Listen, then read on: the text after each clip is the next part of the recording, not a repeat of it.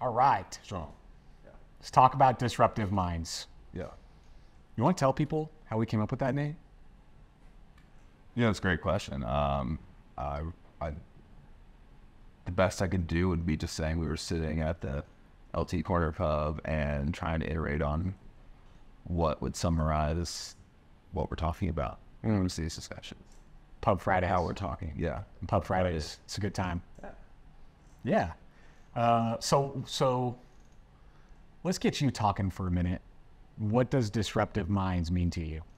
What is the disruptive mind? Why does it matter?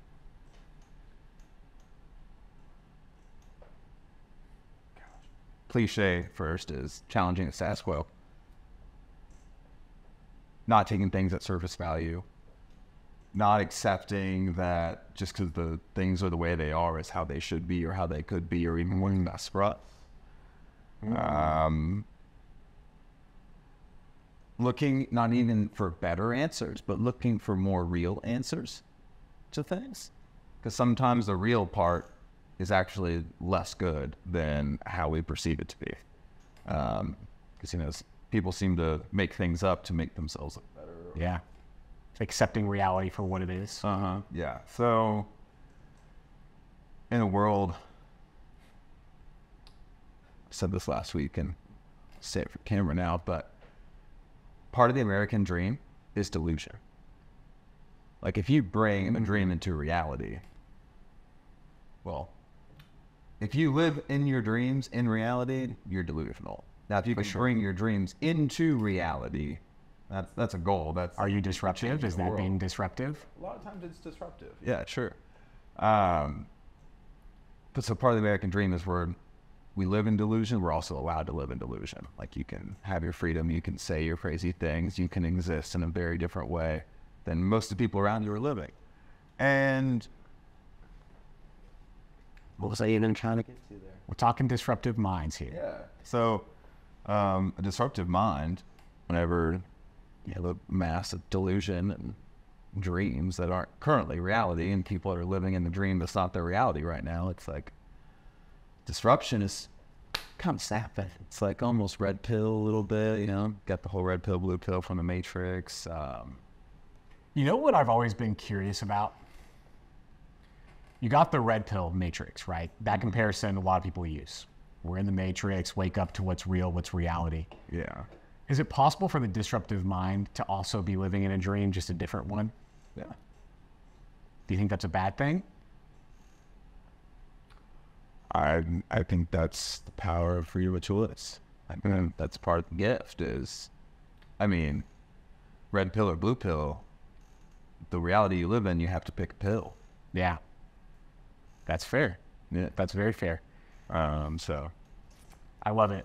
I think something you were hinting at, that what disruptive mind means to me, and we have to admit, this could all be our own delusion, right? Our delusion could be the not right delusion. The common delusion is that those whom have a fancy degree, those whom have a fancy job, those whom have money, deserve respect on account of those factors, right? So the disruptive mind to me is the mind of irreverence. We've gone back to that, right? It's the mind of irreverence, the irreverence, the not showing respect for things that typically people show respect for, right? I don't respect you because you have PhD. I don't respect you because you've built a business and sold it. I respect you if I think that you are practical and wise and make appropriate decisions.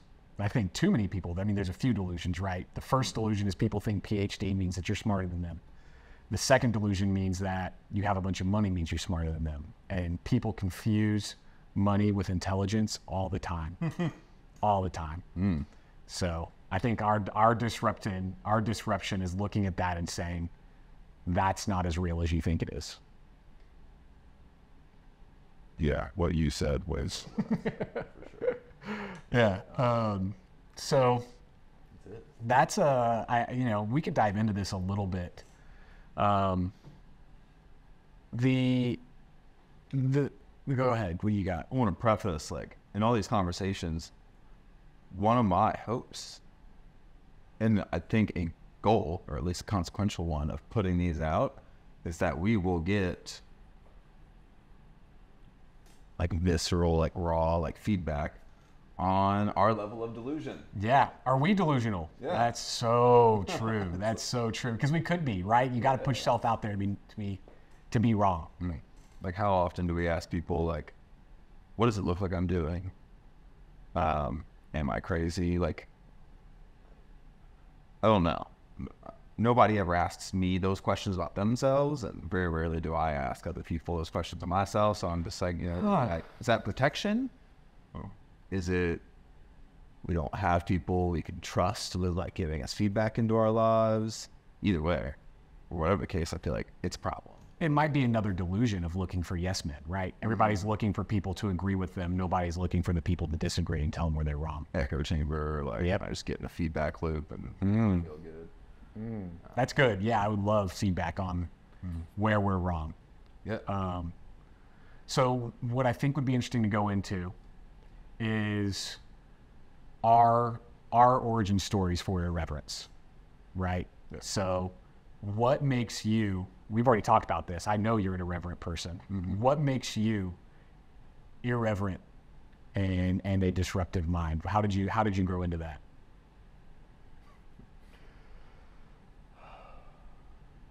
Let's keep it quick.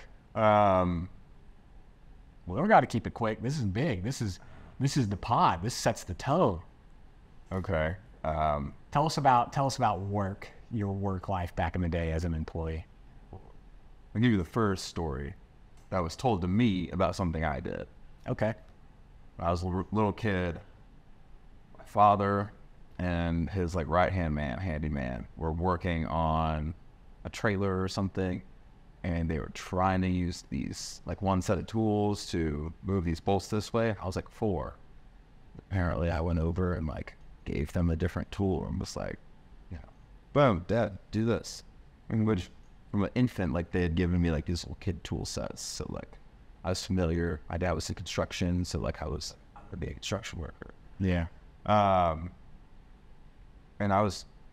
that story was repeated to me when I was 7 or 8, I remember. And then I was like, wait, aren't they, like, grown people? Like, they should know how to use tools better than me, right? You would think so. So that was like Because they're grown-ups, right? There's the irreverence. They're grown-ups, so they know. So that was the seed. When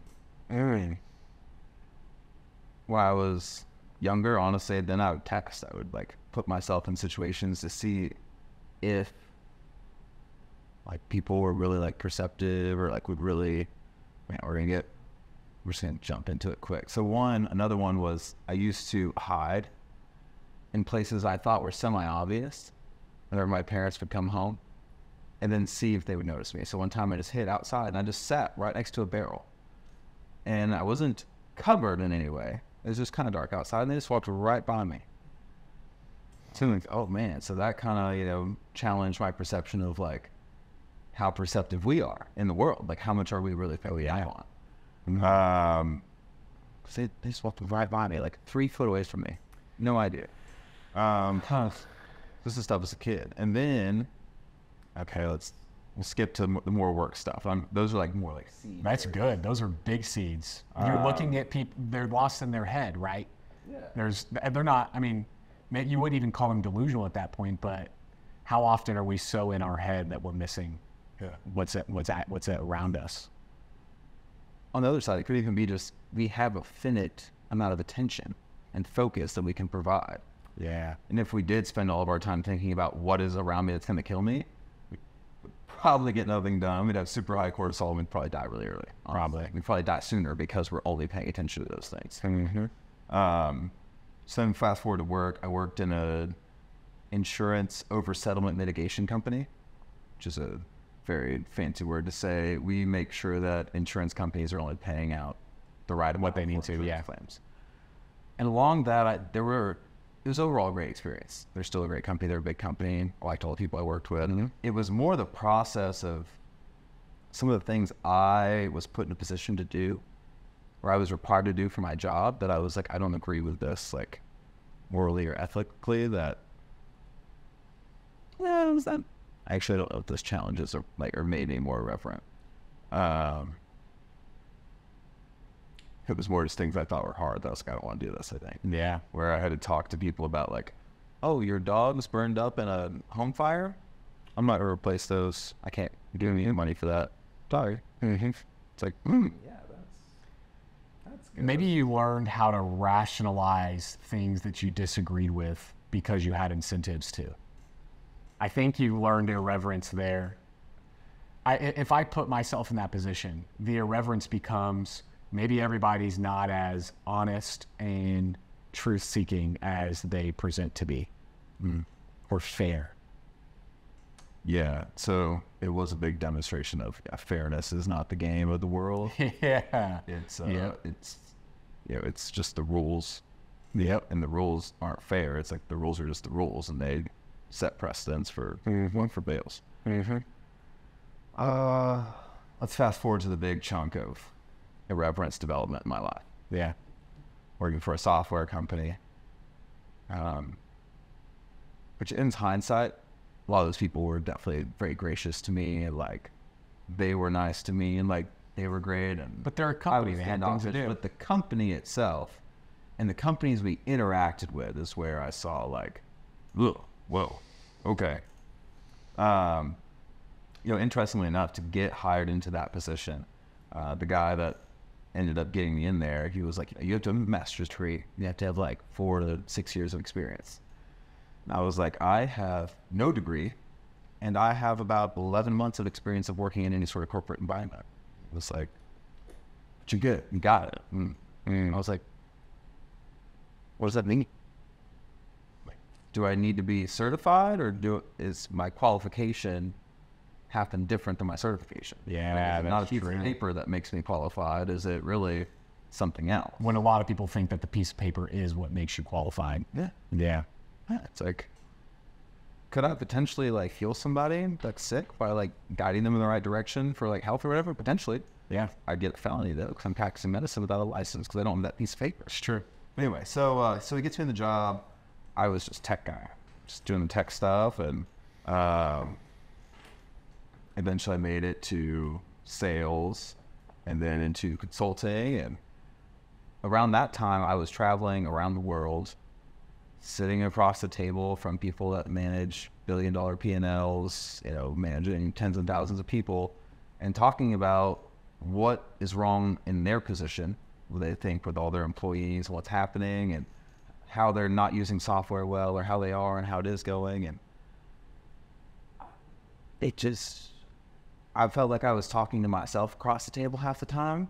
It's not great, because I don't think I'm very smart. I'm not very smart. Like, I don't have that sort of formal education to manage those kind of things. But I was looking and I was like, there's some things obviously wrong here that somehow no one's paying attention to. Like, if I go inside of a multi-billion-dollar Fortune 500 company and they're like, yeah, we use about 40% of the software that we currently purchase every year. I'm like, why? And they're like, oh, we're still when people don't like to use it. What are you doing? Yeah, crazy.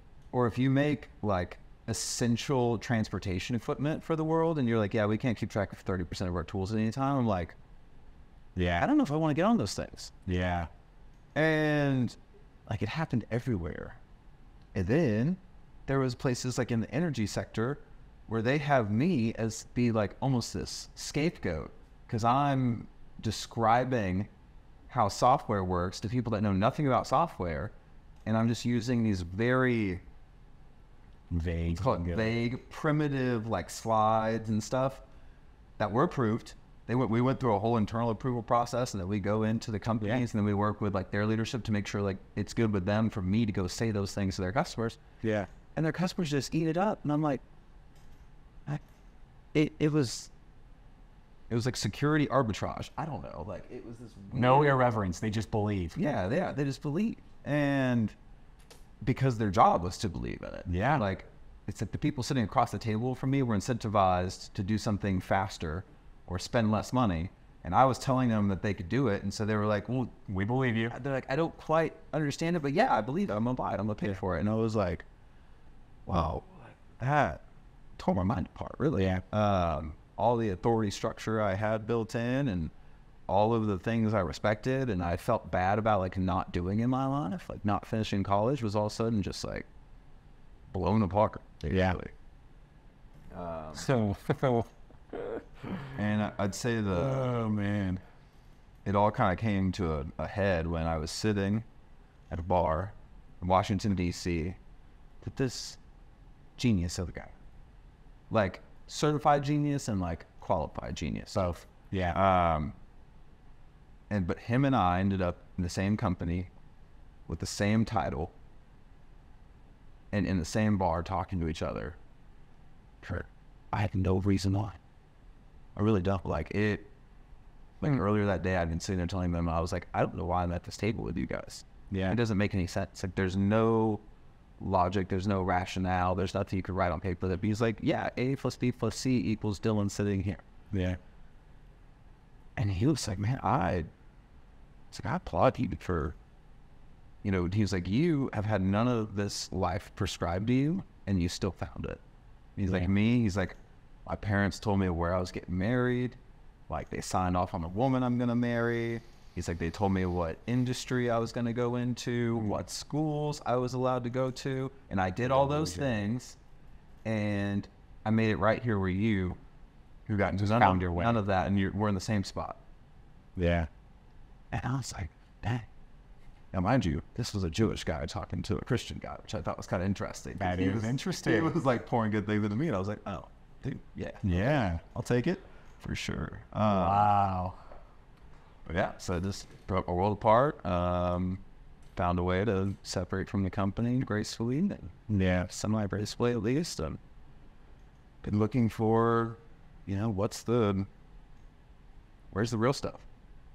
What is the right way to operate in that space? Like, like if I can't unsee those experiences, it's the big challenge now. So whether I'm delusional or not, I either have to find a way to address and manage the delusion, or I have to find a way to work with the delusion that's out there. And either way, it's hard. Playing their game is tough. Playing on their field of delusion is tough. Yeah. Absolutely. So getting out of it makes sense. Man, there's so many things in that I think of. The first is, the first thing I thought of was the world is full of mechanics with broken taillights. It makes no sense, right? This is absolutely stupid. The second is, and this is just a point of note, for our lingo moving forward, I've said this before, it is no longer a compliment for me to say someone is super smart. I say they're practical. There's a difference. There's a fundamental difference, right? There is a guy who you're describing at the bar who's very, very book smart and did everything right, did it all right by the book in theory. But you were just practical, right? That's what caught you up. You were just practical. And you're a practical guy, right? You build things without much training. You just go build them, right? You set up studios like this without much training. You just go do it. Like that's, there's a compliment in being practical that people don't think about because you get rewarded for being smart. And then that leads to Steve Jobs, the quote that, man, I think that there's a quote from Steve Jobs that really made me, all of these things had seeds, right? That I have a lot of experiences with seeds being planted, but it really sprouted when I heard the Steve Jobs quote, which is, shoot, man, I don't even remember how it started. Something about your whole perspective changes when you realize the world was built by people no smarter than you are. And that is the disruptive mind. Whenever you can look around and say, that person doesn't demand my respect because they have PhD, they demand my respect or not because they're practical and know how to navigate the world in a way that's more human, I think, too, right? People get lost in the logic and lost in the spreadsheets and lost in the numbers, and they never, ever think, I'm dealing with people. What are people like? Yeah. So, yeah. Anyway, yeah, man, my thing, I think I really plant my seed with the disruptive mind. And this is one that gets me all the time. There are two things that people say about me. One of them I like, one of them I don't. Okay. People will say, I'm very calm or very peaceful. And I love that. That is like, I want to be known as being that guy that's calm and peaceful. I am not aggressive in any way. I don't know why, wasn't born with it. Not competitive, not aggressive. Or people say I'm really, really smart. And that gets me every time. I don't like it. And it's usually the people that know that I study astrophysics in school, right? And so I think my biggest seed, the biggest seed that dropped for the disruptive mind was graduating with a degree that sounds really, really fancy to everybody else and knowing that it wasn't that hard. And I tell people, I say, I'm not that smart. I just was willing to dedicate to it. I just was willing to work at it. I liked it and I dedicated to it. And it wasn't that hard, right? And everybody looks at it and they go, oh man, wow, physics, whoa. I have, that's where my irreverence started. I looked around at everybody and I was like, you guys think you're smart because we just answered some numbers on a board? Are you serious? No, I don't know anything. I'm an idiot. They're willing to dedicate the time to it. I just heard this morning, extraordinary is just doing extraordinary. I was like, oh, duh. Yeah, it's obvious. It's in the words, but yeah.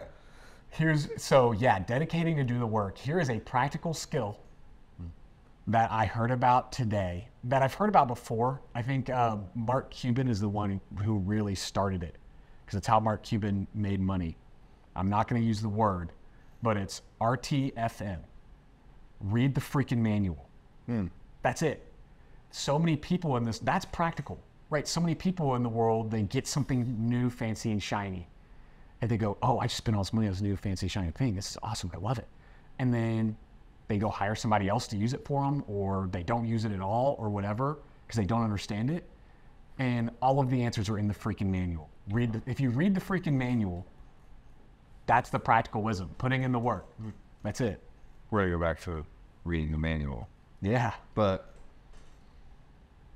when you say astrophysics wasn't hard. Yeah. So it's pretty hard to grasp. But every time you say it. I'm like, it's one of those things that I'm still like, I don't know. Like, yeah. At this point, I'm not willing to put in the time to see how hard it is. Exactly. So at the same time, maybe that's what it is. It is. It is. You got to be passionate about it. Yeah. That's the veil they try to paint, though. That's the delusion. The veil that they try to paint over everything is like, and it starts when you're young, man. I mean, I got through it because my parents, my whole life, were like, you're smarter than this. You can do better than this. You're smarter than this. You're way smarter. What are you doing? You're being an idiot. Be smarter. Right? I always got encouraged. I think there are people that go through life who are not always getting encouraged. And so when the world tells them, that's too hard, you shouldn't do that, that's way too difficult, or yeah, that's for the smart people, don't touch that one, they believe them. You know? And that's being young and naive, I think. But I can tell you that the physicists that I interact with would sit here today and say the exact same thing if they weren't on camera. If they weren't on camera, right? When you're on camera, you're incentivized to promote the things you've done and make it seem like what you've done is something that other people can't do. But the world was built by people who are no smarter than you are. And they can do what you did. No matter how much you try and paint that moat of like, this is foggy and weird and hard. It's not.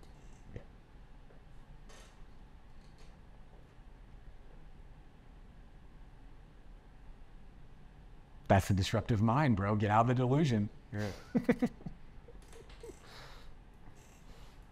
I guess the disruption could be perceived as confidence in delusion. It could. It could. Because I'm gonna take it to guitar. Yeah. I'm a B+ guitar player. If I went on YouTube and tried to rank myself in the middle of everyone that's on there, it's like, yeah, maybe B- actually. Yeah. People that are in my immediate circle say, oh, Dylan, you're so good at guitar. Like, will you teach me?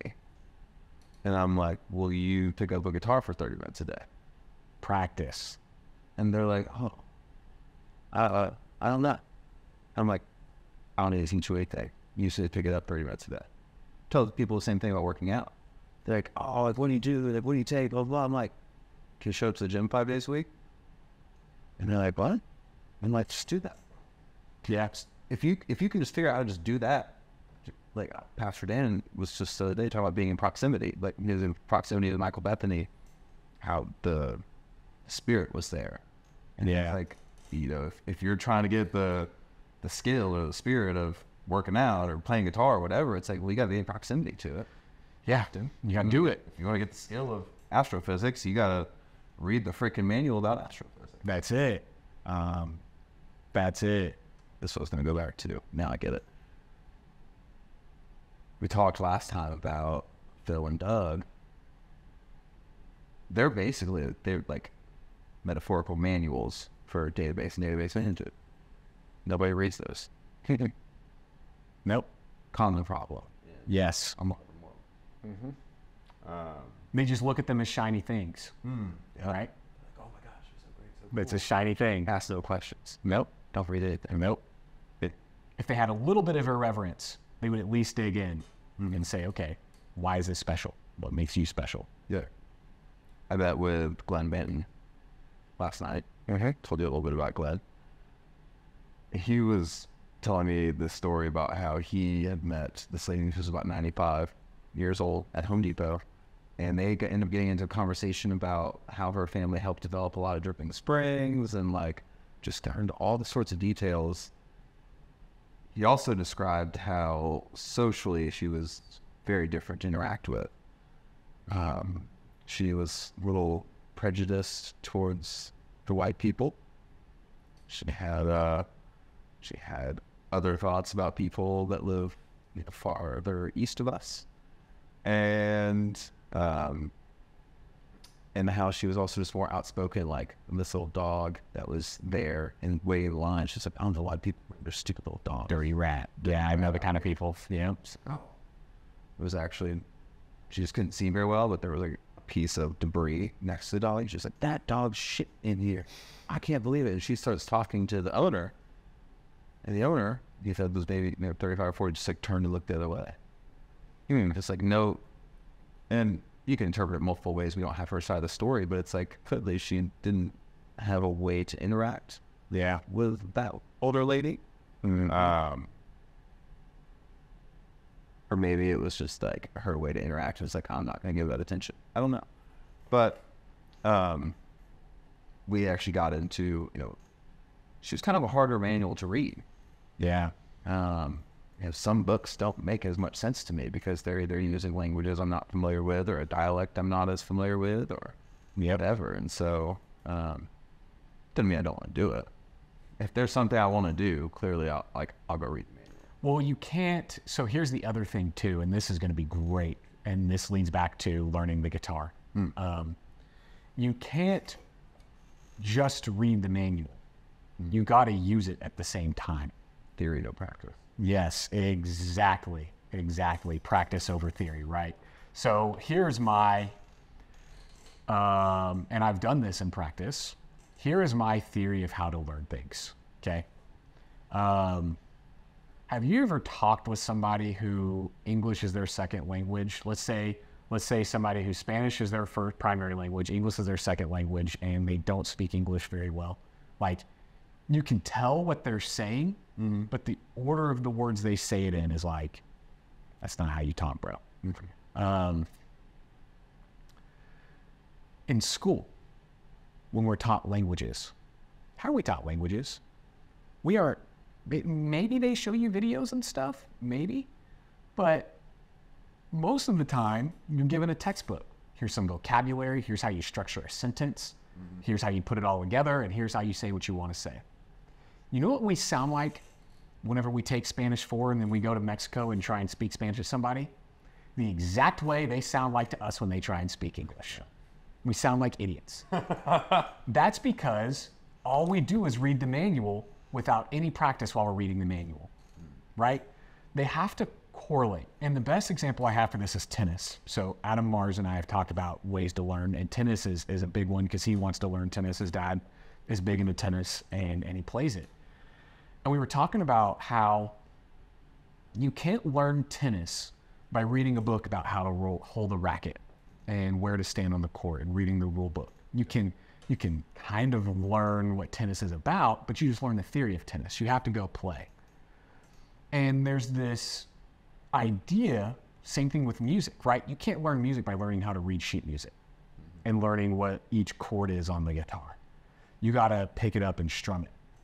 So people think that you learn how to swing a racket by reading a book and then go play.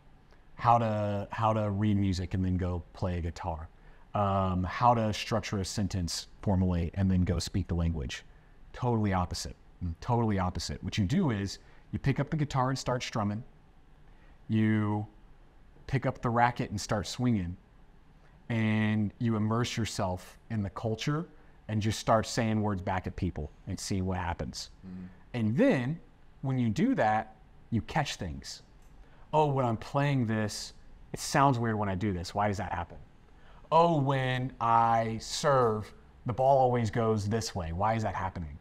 Oh, when I say this to this person, they look at me funky. Why is that happening? Then you turn to theory and say, okay, I have a specific thing in my practice that's messing me up. What in theory do they say about that? What can I learn? Okay, now I'll go apply that. I'll go adjust my grip. I'll change the way I'm, whatever string I'm holding down on the guitar. I'll change the way I'm grammatically putting the words together, right? So you let theory inform the places in practice where you see pain points, not just learn the theory and think you know it. You know what I mean? Oh, yeah. That's learning through practice. That's what you've done your whole life. That's why I say you're a practical person. It's two things. One, go back to the astrophysics again. Yeah, hit it. What valuable skills did you learn in that process of getting like your degree and going and investigating astrophysics? There's good things came out of it. Yes. If it wasn't necessarily being smarter or a better astrophysicist, like what did you get? Well, the first thing I got, right? The first thing I got is the irreverence. When I started looking and I was like, hey, that guy got a whatever degree in chemistry. I know what that's like. Like that guy's not smarter or better than me at chemistry because of that. And maybe I have things that I can add that he doesn't know. What you do is you lose the fear of picking up any book and reading it. That's one thing, right?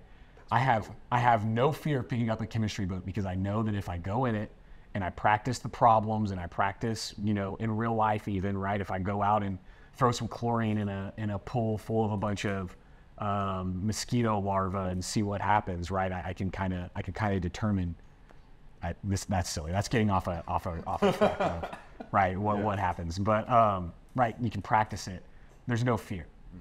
I think the only other things, man. I mean, so there's a practical skill.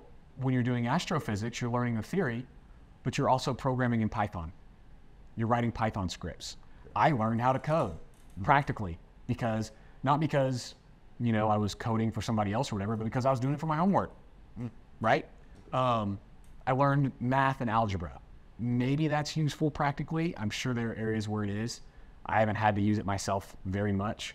But that's what you practice, right? When you're doing astrophysics, you're not reading a Neil deGrasse Tyson book about all these fascinating things happening in space. No, you have a homework problem. You have to solve it by hand or solve it in a Python script. And that's what you're practically doing. That's what my skill set was coming out. Okay. That's it. Being able, the loss of fear and being able to pick up a book, any book, I think is great. Yeah. And I hear that could also be one of the reasons for institutional knowledge is developing confidence in people. Yeah. Taking them and guiding them from something from beginning to completion so they like see and they're appropriately rewarded like with an incentive structure that's good for them. Yeah, for sure. Now, the other pill that you can take in that situation is it's a form of brainwashing, which, let me tell you what, we have some dirty brains. We could use some washing and cleaning up and reorienting, so it could be cool. But what if school or higher education was less about the subject you study and more about developing someone who has the confidence and the skill to just complete things? Yeah. Not necessarily whatever that title is of their, I completed college. Yeah, that would be disruptive. The idea of just picking something up and finishing it and completing and gaining that lack of fear of going and doing it again. That would be huge. It's not what they do. Well, because it kind of gives a lot of people, I think, an extra boundary where then they're like, if it's not this, I can't do it. Yeah.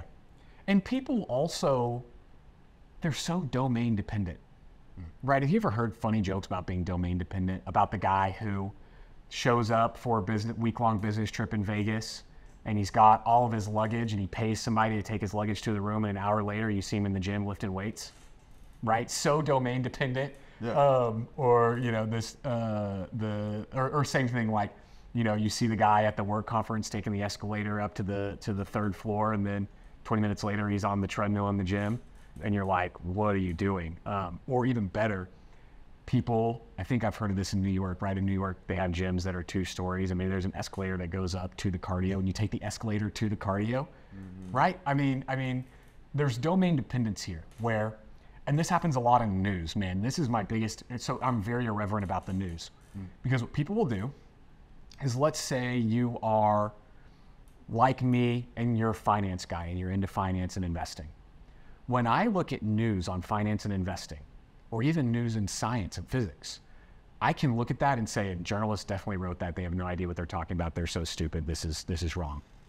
And then I'm even prone to turn around and look at news in tech and be like, this is so profound. This is going to change the world. This is amazing. Wow.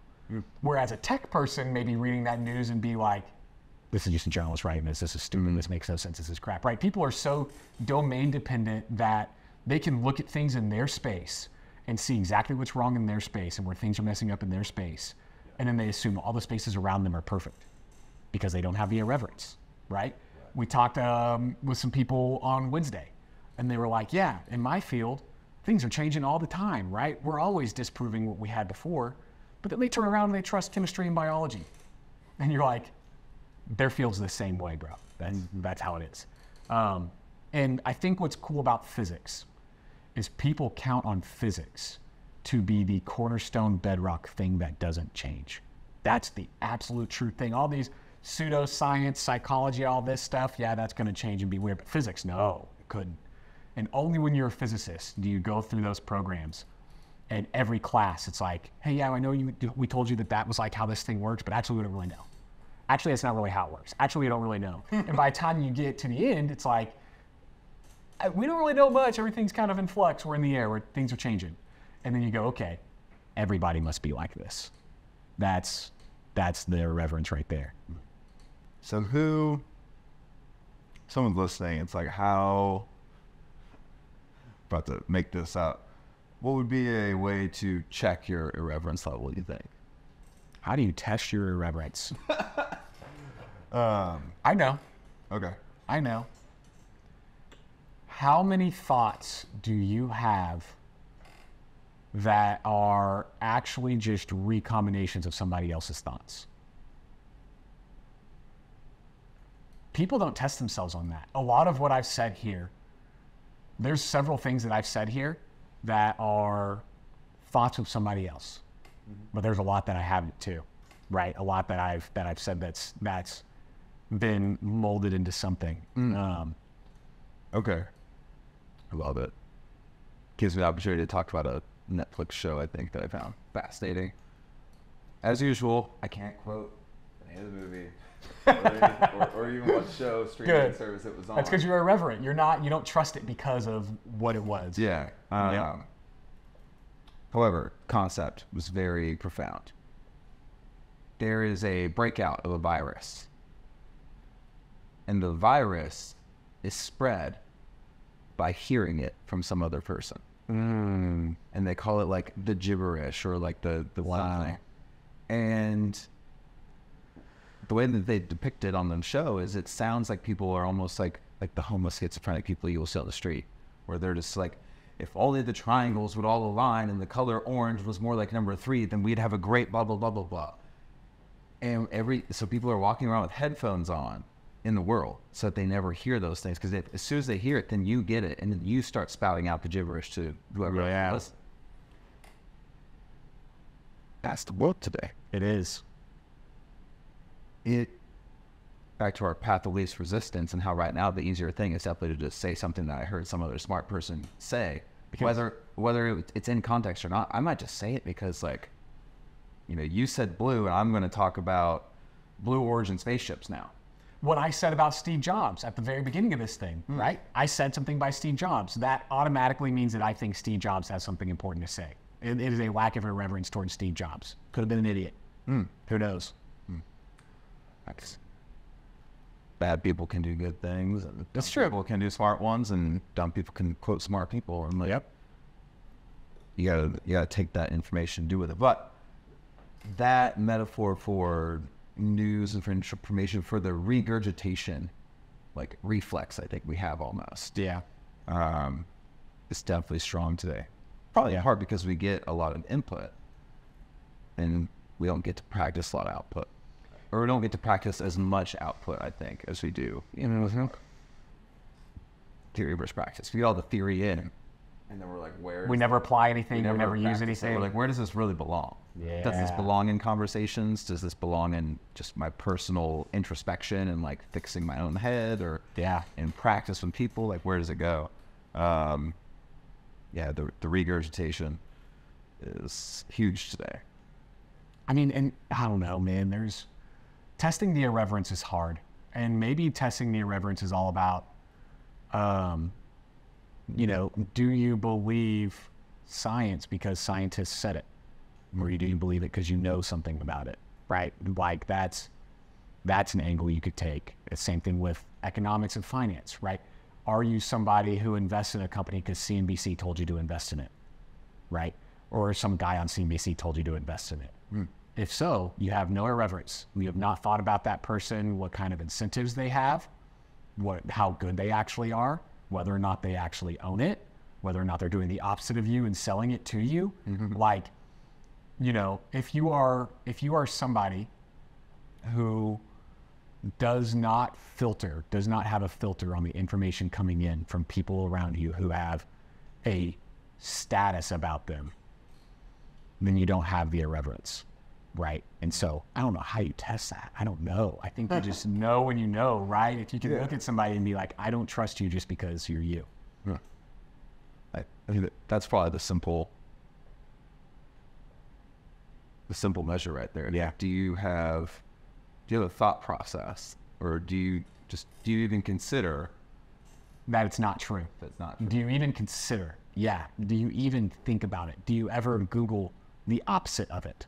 You know, and there's a lot of people, right? This lack of irreverence is, I don't want to get so political into it, but it is why things are so binary in the world today. Because I'm going to listen to my guy, because my guy has scientists and smart people and money behind him. And the other person's like, well, I'm going to listen to my guy because my guy has money and smart people and scientists behind him. And nobody's actually thinking about what's being said. All they're doing is appealing to some higher authority, even though, what is that higher authority? What do they have? What do they know? You know? So